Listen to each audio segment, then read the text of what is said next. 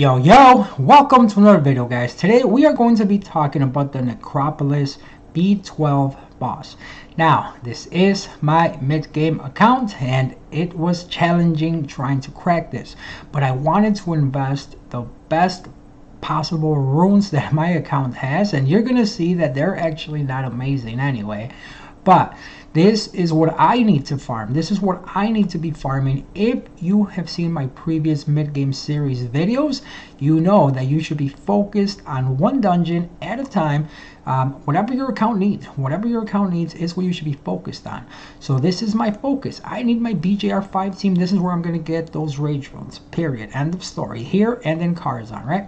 So this is my team for Necropolis B12. Again, this is my mid-game account, and by now you probably have seen plenty of my videos and you know how bad my towers are, so I don't need to explain how bad they are. But your team will work a lot better the better your towers are. Now, this is the team you are going to be running, all right? Now, if you don't have Deva, if you don't have this Deva, you can just use a Talia, or you can use any other twin really, or you can get a second to a rock. All right, so these two are pretty necessary, I'll be honest with you. As far as from what I've been able to do, maybe in the future I will be able to do a video on this mid-game account without twins for some of you that don't have them. But for now, this is my team, and then you can actually just replace her with a Colleen as well. A Colleen is very, very good. I've actually ran it with the Colleen there, and I will I'll do 2 runs. As a matter of fact, we'll start off with the Colleen.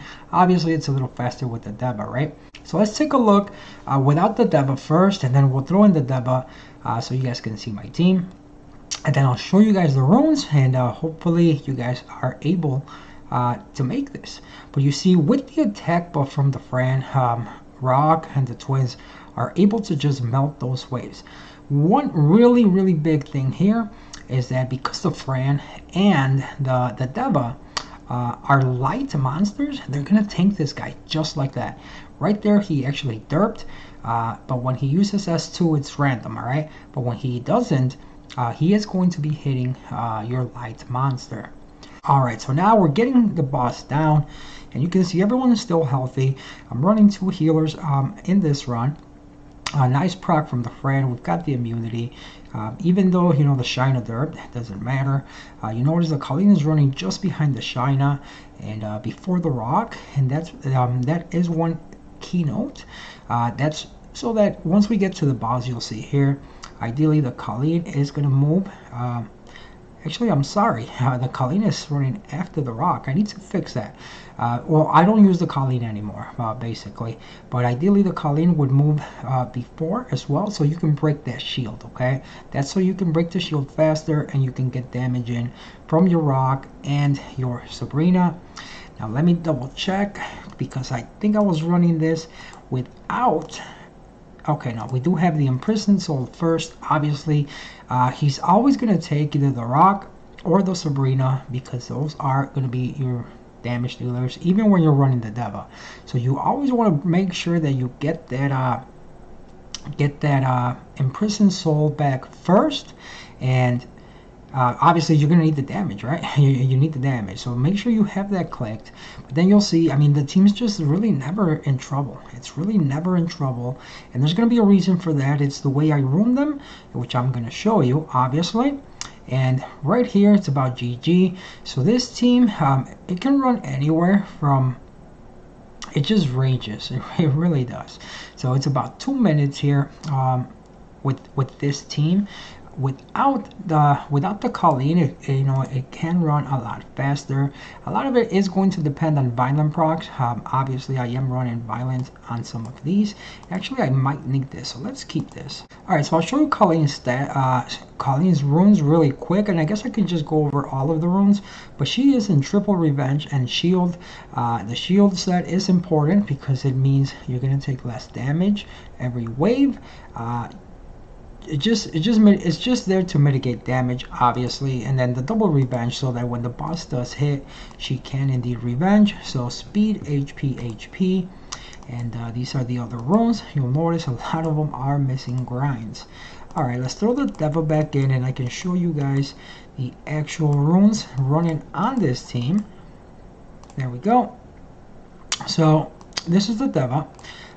Violence Blade, attack, crit damage, and HP. She actually is not moving ahead of the rock. I completely forgot. And now I remember why, and it is because I want her moving after the shield is down, guys. I'm so sorry, I completely forgot. I switched it because I want her moving after the shield is down, because as you saw, we are running well, attack, crit damage, HP, but you're running HP, right? You're running an HP rune, so your damage is going to be not amazing. So it's the reason for that is for her dots. Is that so that she moves after the shield is down and you can apply those dots. You can apply those dots because those dots are going to do plenty of damage as well. And these are the rest of her runes. Again, not too many grinds on them. And also still not completely maxed on 3 and 5. Your team will be better when you do that. Shina. Shina is on Violent Shield, another shield set. This rune is not even maxed because it's 5-star. If not, I would have maxed it, but this is what I'm working with, guys. This is what I'm working with. And then I didn't have the runes to put her on crit damage, so crit rate is totally acceptable because she's kind of just there to defense break the waves, ideally, and to hit the to basically break the shield once you get to the boss. And again, HP, because if not, they die really fast. But her especially needs the HP because when the boss takes Sabrina, you don't want Sabrina to basically kill you. And then we've got the Fran. Fran is Violent Focus, just a little bit of accuracy. That's kind of for my Giants team, but even then here it's pretty good. If she